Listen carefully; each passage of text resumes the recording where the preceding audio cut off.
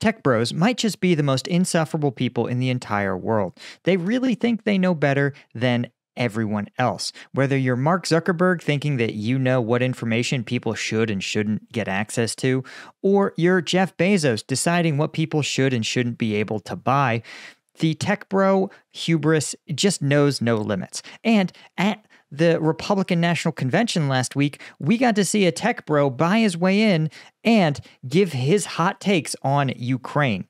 We're going to take a look at just what tech bro Dave Sachs has to say about the Ukraine conflict, something that he has appointed himself an expert in, which obviously is someone who founded a competitor to Slack. He is an absolute true expert in. We're going to see what he has to say, and I'm going to break down just what he gets wrong. But hint, it's basically everything. Let's go. On fire.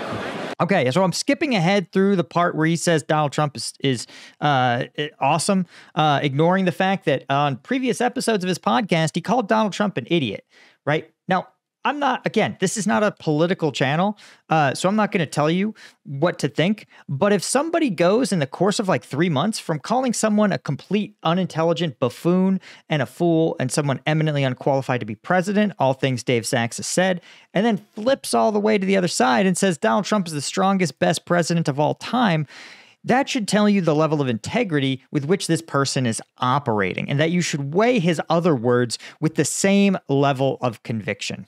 Under President Trump, and they lit it on fire. Okay, credit where credit's due. He's not wrong, right? Under Trump, there was the U.S. was still in Afghanistan, but he had signed a peace agreement with the Taliban. Russia had not yet invaded Ukraine. And of course, Israel had not yet invaded the Gaza Strip. And Hamas had not yet attacked Israel. So all of those things may well be true. It's not clear how much of those were attributable to the Biden administration.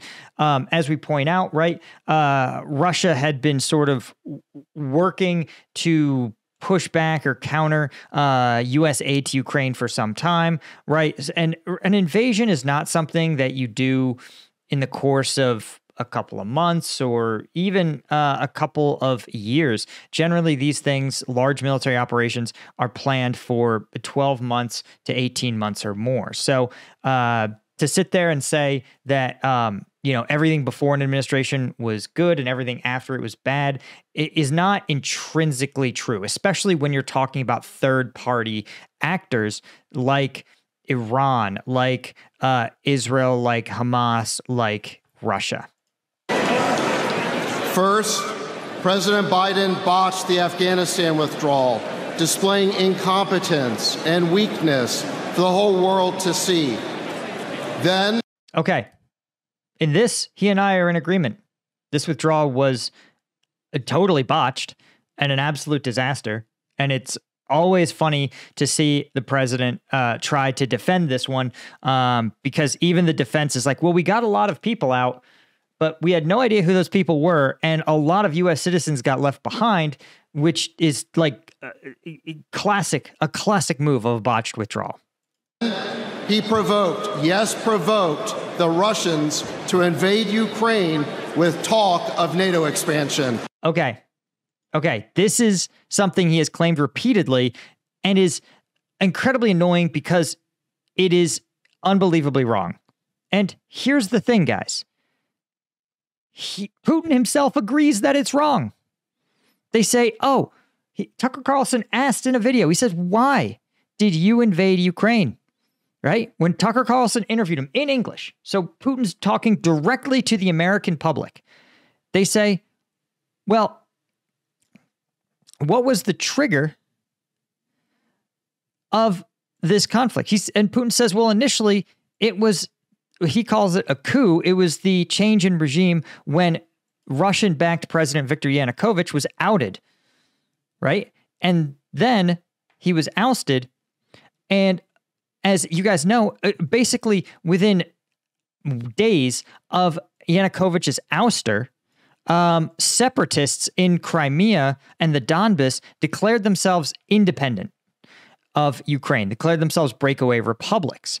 And Putin backed this breakaway effort, but he never has officially acknowledged it. So what he says, he does a little bit of reframing, and he says, why did this new government, this post-Yanukovych government, threaten Crimea, i.e. say, hey, you can't be a breakaway republic? Why did they try to fight the separatists in the Donbass? This I do not understand. And then he says, this is exactly what the miscalculation is. He argues the CIA was the ones who actually ousted Yanukovych. And he says you could have done this legally without victims, without military action, without losing Crimea. That is just a classic Putin switcheroo, reverse victim and offender is the term, in which, again, separatists backed by Russia declared the Donbass and Crimea separate countries, and Ukraine's decision to say, no, you can't just leave the country whenever you want, that Putin views as an act of aggression. But you notice what isn't anywhere in this statement, anywhere in he had this opportunity, nowhere does he reference NATO. In fact, in the first question Carlson asks in his interview, he says, Putin, you said that the United States, through NATO, prior to the invasion, might, quote, launch a, quote, surprise attack on our country. Putin's referencing a surprise attack on Russia. And Tucker Carlson asks, tell us why you believe the United States might strike Russia out of the blue. How did you conclude that? Right? And then Putin says, I never said that. He did say it. And he says that's preposterous. We're not even a serious conversation. And then Putin spends 35 minutes talking about Russian history. And we think that might have been like an accident or distraction, but he had an opportunity to sit there and go, if it was NATO expansion, then say it. Be like NATO's continued expansion. Because here's the thing, you're Putin. Let's say it really was about NATO expansion. Wouldn't you want to make it clear that NATO expansion was the cause? And what I mean by that is, if NATO doesn't know that that was what they did to incur the invasion, then how do they know not to do it next time? Right? Imagine you have a child or a dog and you punish them for a behavior, but you at no point associate or link the bad behavior with the punishment. The punishment shows up a random time much after the behavior has ended. You have no idea. And you never acknowledge it in any way that that's why the punishment happened. How can you expect the behavior to change? So the fact that Putin hasn't come out and said, NATO, the reason this happened is because we had an agreement and you have botched it, or you were never supposed to expand within our borders, and anytime you expand within our borders, we believe we have the right to defend ourselves. And you can't do this again or else we're going to invade again. That would achieve the deterrent effect if that was Putin's objective. But here's where things are interesting. Here's what Dave Sachs just refuses to understand when he talks about provocation. Putin does actually believe that he was provoked into this, and that he believes that the Ukrainians were attacking Russia, but not the Russian state, right? Not the Russia that appears on your map and my map, but something else, a Russian world, the Ruski Mir. And the Ruski Mir is Putin's expansionist vision of all Russians around the world. Right? In 2007, this is not a new project. In 2007, Putin created the Ruski Mir Foundation. This was to promote the Russian-speaking world. It's a what they call a revanchist idea, right? Which means reversing territorial losses of a country, the restoration of imperial Russia, and exerting influence over all Russian-speaking peoples. And as we know, the individuals who identify most strongly with the Russian-speaking world are, in fact, in eastern Ukraine. That's where the most Russian speakers are. And so Putin sits there and goes, well, yeah, if Ukraine, when this new government said, hey, you cannot just declare yourselves a separate country and merge with Russia, that to Putin was an attack not on the Russian state, but on the Ruski Mir. And Putin explicitly says this.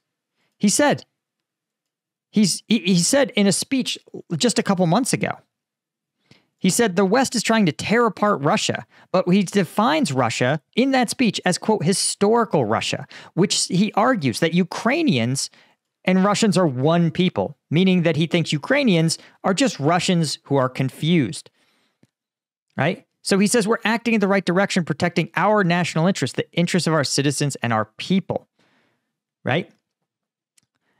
And so the fact that Putin's out there and he is framing it this way, but to those of us with a brain, right, the vast majority of Ukrainians, like 90% of Ukrainians, do not want to be part of Russia. They consider themselves a separate people with a separate language, a separate identity, and a separate flag. The fact that Ukrainians don't want to be part of Putin's creepy Ruski Mir is an ancillary problem for someone like Putin. And the fact is that only if you are an uncritical tech bro with no international or foreign policy qualifications, then you would absolutely take this at face value. When Putin says, I thought Russia was about to be attacked, and the asterisk, Russia refers to the best people, the people who the Kremlin needs to protect. Sure, there might be Ukrainian-born citizens with Ukrainian passports, but they're really Russian. And we have to defend those Russians everywhere. And I point this out because, again, we can go even deeper, but let's circle back to what old Dave Sachs has to say about this.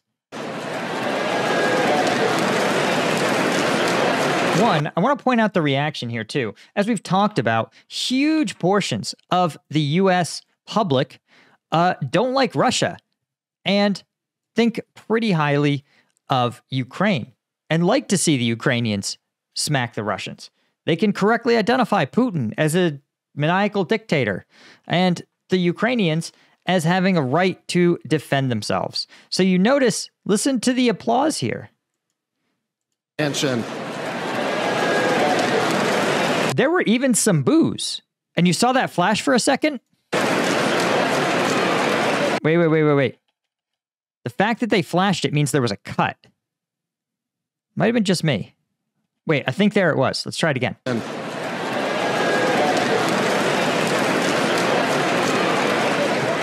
Afterward, he rejected every opportunity for peace in Ukraine, including a deal to end the war just 2 months after it broke out. And that may have been true. The problem is Joe Biden and the administration was not a party to that war. The only two people who were parties to it were the Ukrainians. And the fact is that if you look at the battle lines 2 months after the war started, that was actually the apex of Russian advances. And so to sit there and go, oh, well, the Ukrainians should have just given up when Russia was miles from Kiev. That is preposterous. And it's not crazy for the Ukrainians to sit there and be like, listen, we are finally pushing the Russians back. Right? And so why would they sign a deal? They have every right to refuse a deal, especially given the fact that they were finally starting to drive the Russians back. So to sit there and be like, oh, Biden, you could have ended the war. It's like, dude, the Ukrainians were like, we can beat them. If you guys give us aid, we can beat them and kick them out of our country. And the U.S. was like, yeah, we think you can. And by and large, by the way, guys, they were right. Like, we forget this because the lines have been stalemated for a long time. But everywhere that is light green is areas that at one point Russia occupied, right? Since 2020. So you can see They were forced out of Kiev. They were forced out of all these regions here near Sumy. They were forced out of Kharkiv. They were forced out of Kherson. And it's true. So in the subsequent 12 months after Putin tried to get them to sign effectively a hostage negotiation level deal, the Ukrainians pushed the Russians way back out of this country. So again, to sit there and be like, there was a peace deal, but Joe Biden didn't want it, is sort of stupid. If you're like, hey, Zelensky should have just given the Russians all that. They should just let him have it. And remember, too, the other problem with a peace deal with Russia, with Putin, is that it's not worth anything. Right? This is really quite important. First off, in 1994, the Ukrainians gave up their nuclear weapons in exchange for a guarantee of sovereignty, a guarantee that Russia would never invade them, ever, no matter what. So that guarantee, that agreement that was signed by Russia, not by the Soviet Union, by Russia, Putin crumpled that up and threw it in the trash. So it's fair to say an agreement with Putin isn't worth a ton, right? Putin's also thrown a bunch of arms control agreements in the trash, unilaterally withdrawing after violating the hell out of them, right? And he says, well, Ukraine's NATO membership pushed them to do it. But again, as we talked about, Putin has said it's not about Ukrainian NATO membership. And, oh yeah, Ukrainian NATO membership, by the way, has been just around the corner since 2008. So why then was there 6 years where this wasn't a problem for Putin? Then in 2014, right, he annexed Crimea and the Donbas. And then there was nothing else, right? You can see, here's the agreement from 2008. 2008, they say, NATO welcomes Ukraine and Georgia's Euro-Atlantic aspirations for membership. Both these countries will become members of NATO. Timetable to be determined. But we got to see, they literally say, we got to see some democratic reforms in Ukraine and Georgia and some free and fair parliamentary elections. There's not even a membership action plan.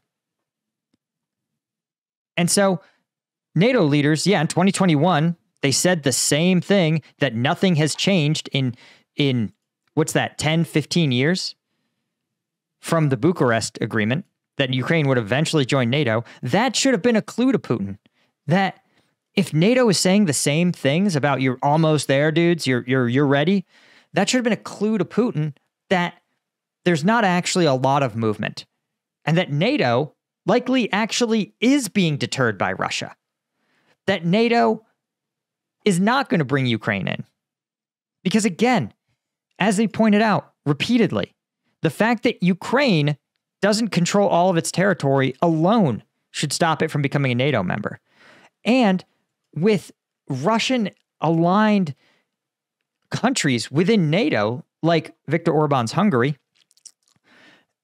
as long as Putin can exert influence over one of those countries, which he does quite easily, any one of those countries will likely block Russian or Ukrainian membership because of their Russian affiliation.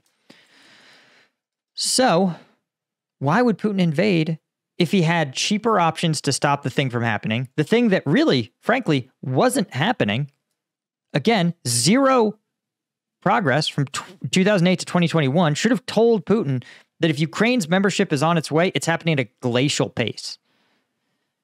And even stranger still is that you may notice that there's been a few new NATO countries, namely the Nordics, who are now directly on Russia's borders. But when that happened, why didn't Russia invade them? Isn't it comparably problematic for Russia having a Nordic country on their borders? Well, the reason he's mad that Ukraine allegedly was coming closer to NATO, but not the Nordic countries, is because the Nordics aren't part of the Ruski Mir. Only Ukraine is the thing he wants to annex. So it's not about NATO. It's about annexing more territory. And again, it's very easy to look at Putin's actual statements, but if you only get your information from Twitter, as we know Dave Sachs does, because he's just a podcaster tech bro, and he doesn't look into primary sources, he doesn't have actual historical context, he hasn't spent 2 years, as I have, in a top-tier international relations master's program, he can't read things below the surface. He doesn't understand how to read a statement from a politician, right? Because he's not. He's a tech bro. Now the war is deep into its third year with no end in sight. Hundreds of thousands of people are... Also a intriguing question, because you would think that Putin now would say, hey, listen, just guarantee that the Ukrainians don't become NATO members and we'll pack our bags and go home. But that's not what he said. When asked about peace conditions, right? When asked about peace conditions after Viktor Orban's visit, what did Putin say? You guys might recall, Putin said that he is not interested in a ceasefire. Very, very strange. Let's see if we can find the exact words that Putin used here. Right? Putin, after this trip, he said, quote, "We don't expect anything." He said maybe it can be useful. But after this visit, Putin, right? In a leaked letter to the European Council, Orban said Putin was, quote, "ready to consider any ceasefire proposal that does not serve the hidden relocation and reorganization of Ukrainian forces." And as we know, as he said publicly, that would involve eliminating or the permanent disarmament of Ukraine. The Ukrainian armed forces would have to dissolve before a ceasefire, not a peace negotiation, a ceasefire could begin. Is that the negotiating tactic of someone who just wants a guarantee that Ukraine won't become a NATO member? Why would he want a ceasefire that, again, ensures the Ukrainian military ceases to exist? Why would you not simply say, I've proven my point? Ukraine cannot become a NATO member. Why would you not simply say, give us that guarantee and we'll be good? Why suddenly play this incredibly hardball negotiations in the face of when your own objectives, and why would you not simply try to achieve your objective of ending NATO expansion? Are dead. Hundreds of billions of our taxpayer dollars have gone up in smoke. Okay, I want to point out again that the national defense of the United States, those weapons were made to kill the armies of America's enemies. And Putin, who has repeatedly, explicitly said, I am a pole against the United States. The fact that those weapons are going to kill Russians who are trying to conquer a U.S. ally is not sending them up in smoke. It's doing what they were paid to do. That's like saying you bought a car to drive to work and you go, wow, you put $25,000 up in smoke. And by the way, guys, to calibrate this, if you make $100,000 a year, the U.S. has spent 0.2% of its GDP on this. So it's the equivalent of you spending $300. The U.S. has spent the equivalent of earning six figures and dropping $300 to aid Ukraine. And with that $300 investment, they have pushed the Russians, treated the Russian military to a nub. President Biden sold us this new forever war by promising it would weaken Russia and strengthen America. Well, how does that look today? Russia's military is bigger than before. This is a classic example, again, of a Twitter bro not understanding things. Russia's current military is indeed very large in terms of numbers, but their ability to conduct any kind of war other than a creeping attritional invasion is extremely limited, right? And in the process, it's bankrupting the Russian military. As we've talked about, the Russian government is spending a third of its budget just on this military operation. They are recruiting fighters, giving them minimal training, deploying them to the front lines, oftentimes with gear made in the 50s, 60s, and 70s. And I point this out because, yes, this military is very effective at doing one thing, which is fighting trench warfare in eastern Ukraine. But what Russia doesn't have is a military that can fly overseas to Africa and shore up an ally under siege.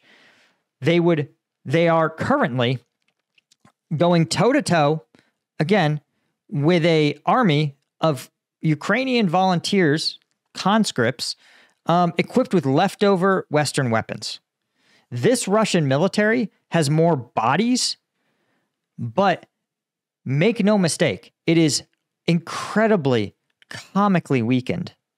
An army of drunks and riding around in T-72s at best, T-54s at worst, with AKMs from the 60s.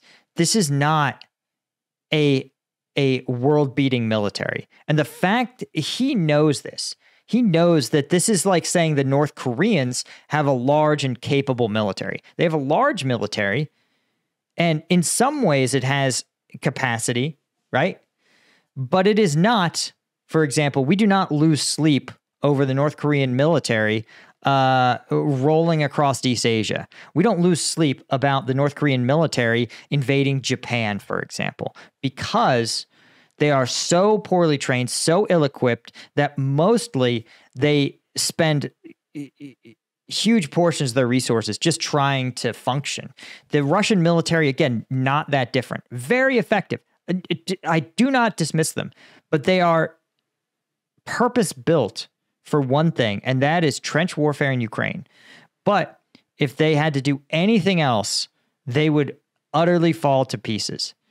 And remember, a lot of the Russians, like an infantry conscript is easy to get. But you know what's hard to get? A pilot. A pilot takes 3 years to get them to where they're combat ready. They're ready to fly combat missions. Russia's lost a lot of their pilots. Their whole professional airborne corps. Almost nobody in the Russian military can perform an airborne jump, an airborne operation. That's a huge loss of capacity, right? The Russian military has some things that it maintains, right? It has great air defenses, no doubt about it. But those air defenses are not going to stop a stealth fighter. So you see how the Russian military is bigger, but it is way, way, way, way worse. Our own stockpiles are dangerously depleted. Okay, well, what's the problem? Is the problem that you didn't spend enough on the military, or that you spent too much? And again, they're not dangerously depleted because who is going to use them? Who are they meant to be used on? Now, I think there's actually some truth to this, right? The U.S. needs a large enough arsenal that China knows that no matter how much we give to Ukraine, that we have enough in our bandoliers to fight the Chinese in Taiwan. And we're working on that. But again, to sit there and be like, we are eliminating a threat that demanded we have enough resources, troops and brigades and bullets and ammunition. We have maintained enough to fight the Chinese and the Russians and a regional war, right? That's the military's current positioning. And so the fact is that we don't really have to worry about fighting the Russians because the Ukrainians are doing it for peanuts. So now all we have to worry about is the Chinese. So even if our stocks were depleted by half, we'd still come out on top. But again, this is something that a tech bro, an aging tech bro trying to get named as like SecDef or Secretary of State or something, is just not going to get. Every day, there are new calls for escalation, and the world looks on in horror as Joe Biden's demented policy takes us to the brink of World War III. Okay. Every day there's new calls for escalation. I'm going to let you know that, again, a response is not an escalation. These things are, one, different. Two, most of these things are not escalations. Okay? Continuing to aid Ukraine at its current levels with the current set of equipment, not an escalation. Okay? Again, are they getting stealth fighter jets? No. Are they getting American combat brigades? No. Are they getting American air support? No.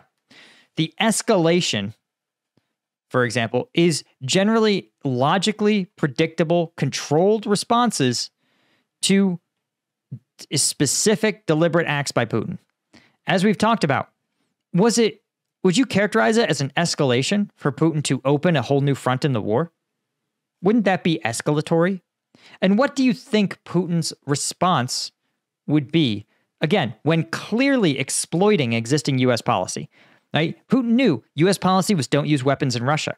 And instead of saying, listen, it'd be a dangerous escalation, maybe Putin.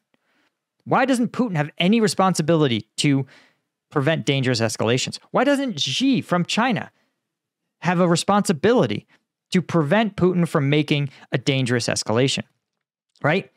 Doesn't Putin have an incentive to not escalate? The answer is, of course, this is because it's a Russian propaganda talking point that when Putin does it, it's because he's backed into a corner, because he's just trying to win the war. But when the U.S. does it, it's a dangerous escalation. And that's intentional. So was it a dangerous escalation when Putin massed troops just 2 kilometers over the border in Kharkiv? And then the Ukrainians had to sit there and just watch it happen? Then the Ukrainians had to yield a bunch of their own territory just so they could use U.S. weapons to fight the Russians? Wouldn't Putin have very logically predicted that that would only work once? That the U.S. would, of course, not allow this to happen a second time? Why wasn't that considered an escalation? Why was it only an escalation when the U.S. changed its policies in response to that specific and absolutely predictable act by Putin? Again, Putin is a sophisticated political actor. This is not going to confuse him to be like, oh, I thought we could mass our troops right over the border and then push in. Of course not. And so this kind of logical nonsense is just insufferable. Again, Putin's like, they say, well, you're allowing Ukraine to strike into Russia. That's unprecedented. Guys, Russia's been hit with deep strikes for months now, right? And what escalations? Like, if it was really a red line, again, a true red line, Putin has communicated clearly. He has been explicit that an invasion attempt of that would remove Russian territory, which conveniently suddenly is now his sovereign borders, or an attempt to overthrow him and his government would incur actual nuclear consequences, right? That is explicit. And that's what you want. You want to have an explicit nuclear policy. So the fact that he does a bunch of other shit that's like vague and confusing says he's not serious. If you're serious about a policy, if you're serious about escalation, you're not vague and confusing, right? Just like NATO. NATO has said, listen, don't attack a NATO country. We will not hesitate to activate Article 5. No confusion. No like, oh, it'd be bad. There would be consequences if you were to attack a NATO country. No, they lay it out clearly so that Putin knows, so there's no confusion. So the fact that Putin creates the confusion tells you that he's not actually worried about it happening. He just wants to scare the West. And listen to those boos, by the way. Even the Republicans aren't here rooting for Putin.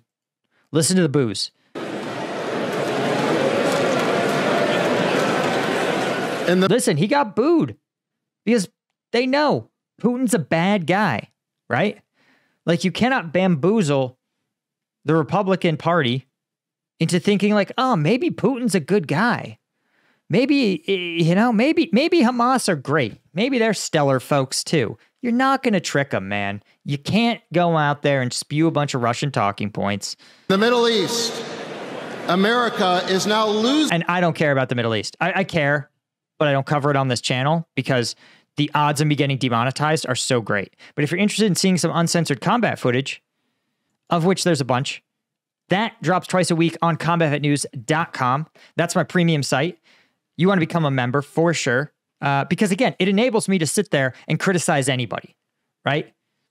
Dave Sack's a pretty big podcaster, but I can sit there and talk shit because I know I have you guys covering my back, right? I can tell him that he's full of it, right? I don't have to kowtow to one political party or one major media outlet.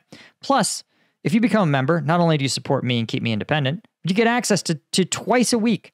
I drop uncensored combat footage, deep dive analyses, stuff fresh off the front lines. It lets us see inside the fight in Ukraine in a way that we just can't get anywhere else. Oh, and if you want to support me even more, become a lieutenant tier. You'll get access to submit questions to the weekly Q&A, and you'll get your name at the end of videos. But if you really want to support me with the colonel tier, that would be awesome. You get the shout outs at the end of videos by name and all the other aspects of all the other membership. So check it out, combatvetnews.com. Link is in the description. Huge thank you to the Colonel tier members, including Martin Baum, Gregory Pace, Stuart Abel, Daniel Brown, James Ola, Chris Holmes, and Chris Gorsuch, and all the Lieutenant tier members. Could not do this without you guys. Please subscribe to the channel and like the video. It does make a difference to the YouTube algorithm, and I'll see you guys in the next one. Cheers.